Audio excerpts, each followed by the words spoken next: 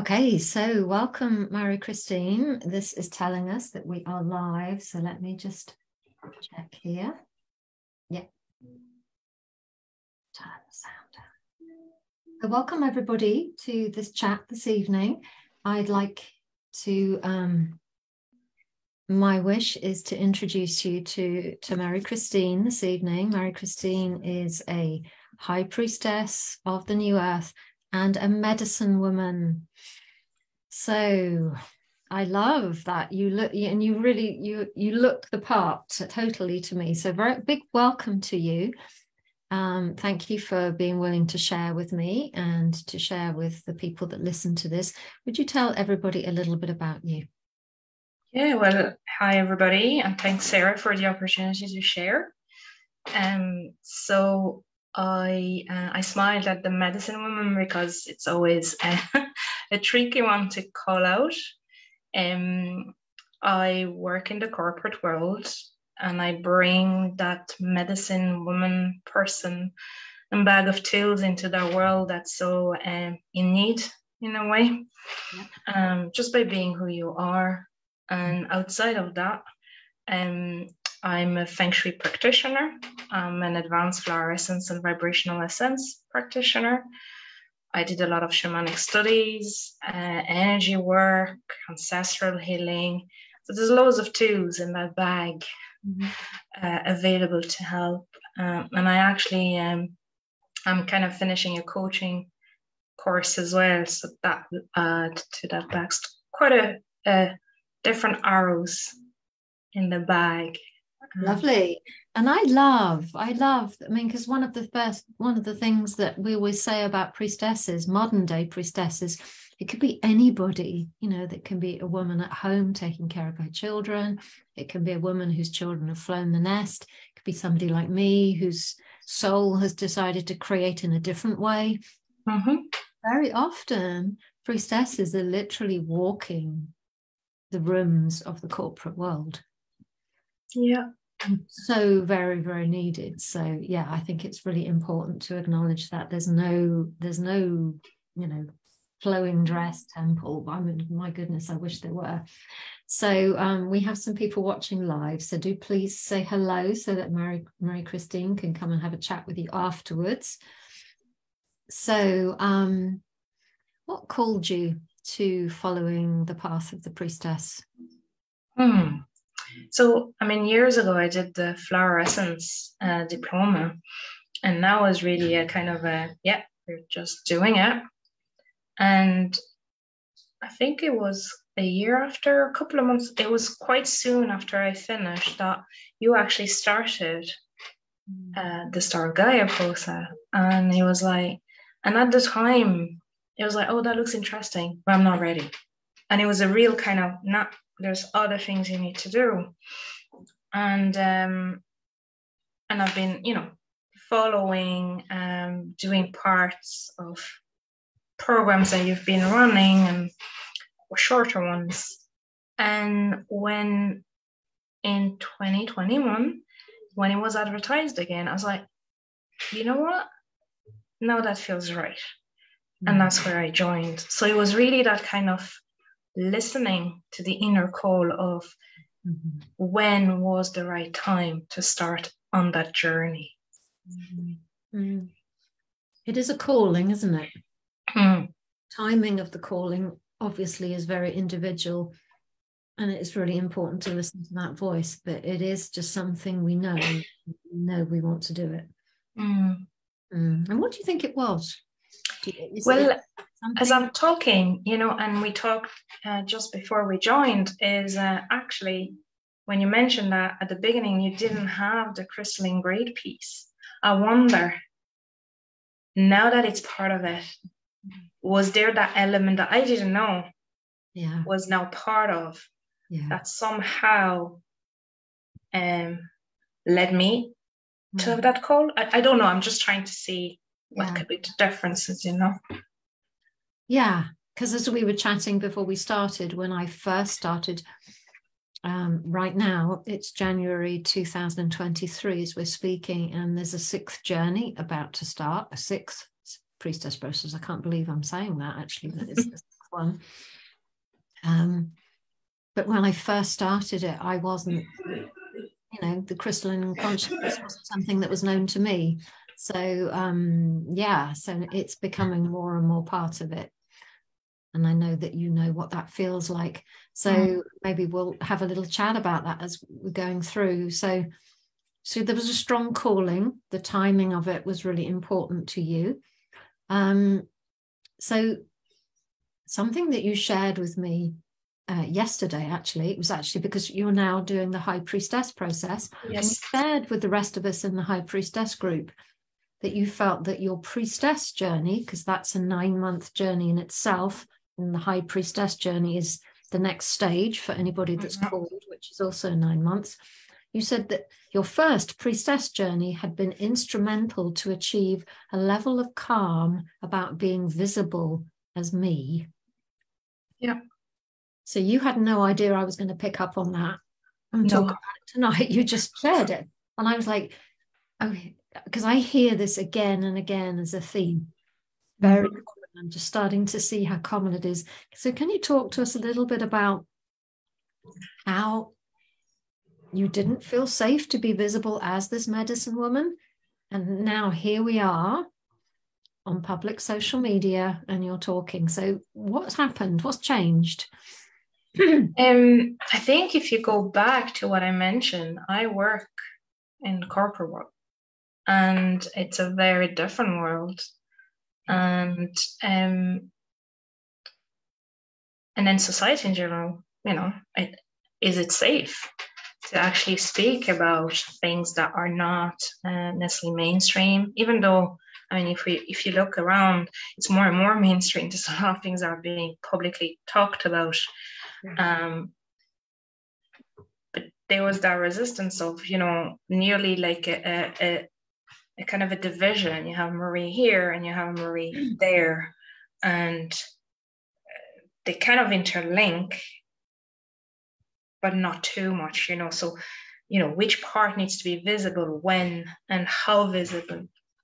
And the visibility came more from an actual practice and a practitioner point of view.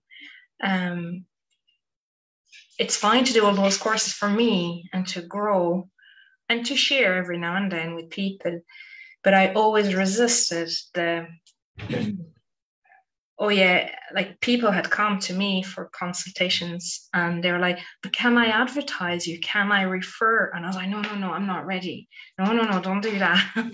I don't know yet. And so going through the priestess process, definitely when we looked into the shamanic astrology and starting looking at natal charts in a slightly different way than maybe other type of astrologies look at the natal chart, brought that kind of, actually, it's not forget about your sun or your ascendant, but here are 2 other planets you should really focus on, which are your Venus and your Mars.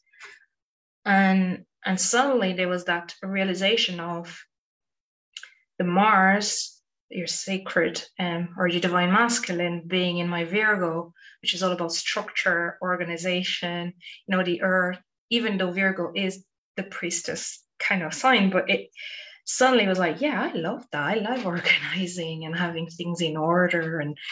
And that was nearly becoming my way of getting stuck here. It's safe. I'm here in my container. That's it. And then I have Pisces. My Venus is in Pisces, which is all about the flow. And suddenly I was like, whoa. But I go there, but not in public. Let's not go there. And suddenly there's a process we do during the process, the priestess process, which is that sacred union of the 2. And I'll always remember the image that came, which was that priestess with water flowing, but the flow was contained within a circular container. And suddenly it was that Mars or Virgo was here kind of containing and supporting the divine feminine. And I think that in-depth understanding allow some part of me to say, it is safe. Yeah. You are supported. Yeah. That's the only thing I can think of, like, and then we did a lot of clearing using the crystalline grades, but I think that piece really unlocked something. Yeah. And it is difficult to be kind of tangible about it, particularly in the early stages. So what I'm hearing is what I see a lot, I think, is that your feminine energies started to feel safe, because for most of us, especially women like you and I that have kind of worked, I used to work as a teacher. We were kind of like more out in the public domain. We've grown up in a world that respects and appreciates women who do the hard work. Mm-hmm. And there's nothing wrong with doing that hard work. But when we ignore our feminine, when that is kind of like sidelined, which is often the case, and it's kind of what we're talking about here. So it sounds as if your feminine has come back in that central place. And now she's kind of doing all what she always did, but she's doing it from a more embodied space. Mm-hmm. Yeah. For you. So it is interesting that I see a lot of people who come through the priestess process all of a sudden feeling safer in their lives, feeling safer to be visible. And that obviously radiates out into the whole of your life. So thank you for sharing that. It is the shamanic astrology is very powerful. It's certainly helped me massively with my own understanding of myself. So the priestess process is a 9-month journey. You're still in your you're still processing those energies, aren't you? Because we do that for a year and a day. But you also jumped into the High Priestess process because you listened.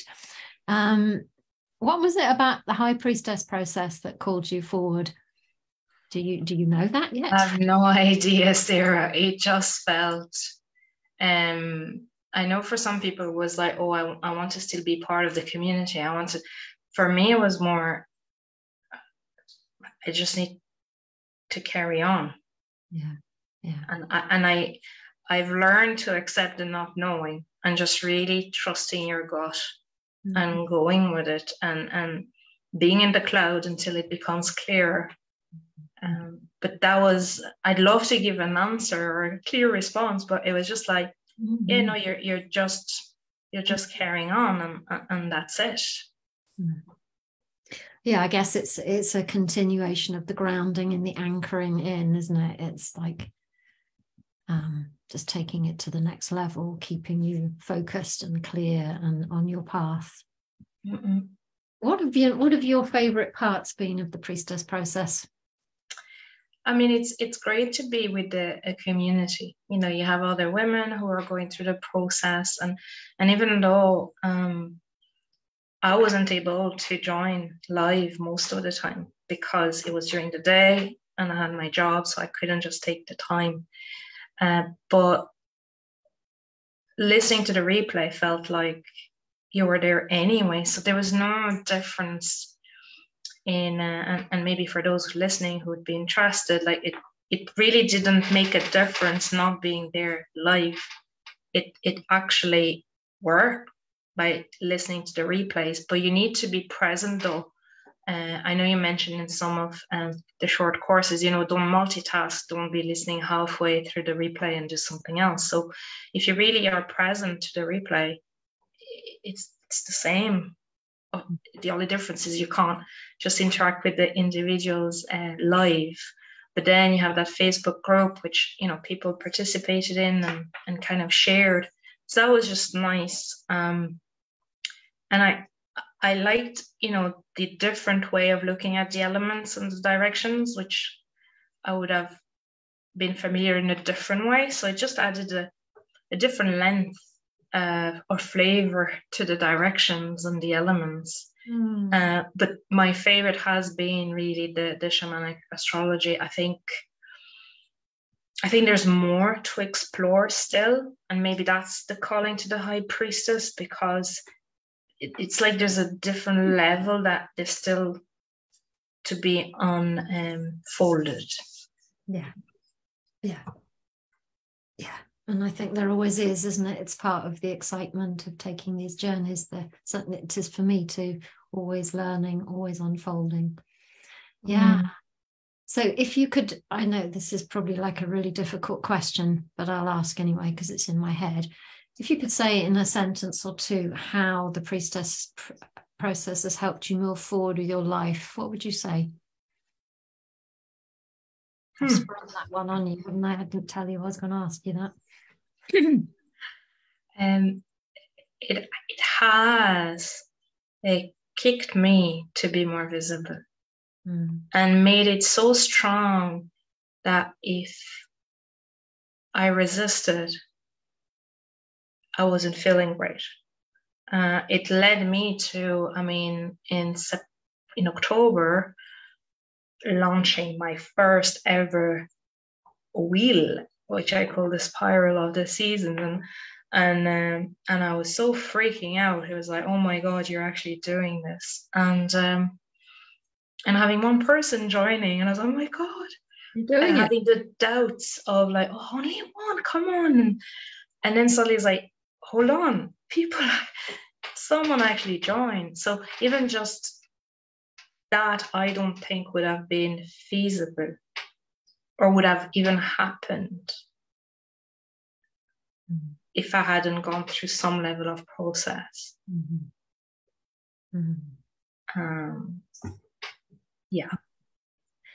Yeah, I mean, I've watched you. I know we've done some crystalline grid personal one-to-one work as well. So I've watched you just get visible and get visible and get visible. And it's been pretty fast, really, but comfortable. You know, I've not seen any masculine forcing or hustling. You've just a little bit like you're saying, it's time. Yeah. It's opening. So I'm going to open with it. So you've inspired me. And I've loved watching your journey, and I will continue love watching how this moves forward for you, because I have no doubt it will move forward very powerfully in its own timing. So thank you very much for joining me, Marie. It's lovely to allow everybody to meet you. Is there anything else that you would like to share? Well, I think it's more like for anybody called to do it is to really not go too much in their heads. And just, is it for you, and is it the right time? But it has to come from the heart and the gut, and not feel oh, I'm going to miss out. It has to come from, I really want to do it. There's something telling me I should do it. Yeah, I understand that. That's what happened for me. Hey, so those of you watching, we will pop Marie-Christine's details where you can go and find her up. Do you just want to tell everybody quickly how they could get in touch with you should they wanted to find out more about you? I don't have a website yet. I'm still doing baby steps, but I have a Facebook page called Spiraling into the Heart. And that's where I post whatever I do and anything I want to share. If people want to follow that page, that's the best way, really, to follow or message me through that page. And for the time being, hopefully with time, we expand. Absolutely. But they can, what the web internet, just pop your name into the Google search and you will appear some way. That's the way the world works, isn't it? Yeah. So thank you so much. Those people watching, please do share, say hello to Marie and let her know what you've enjoyed about her sharing and how it's helped you, because it helps us as well to get that feedback. So thank you so much. I've very much enjoyed introducing you to people, and thank you for sharing about the priestess process. Thanks a million, Sarah. Thanks everybody for watching.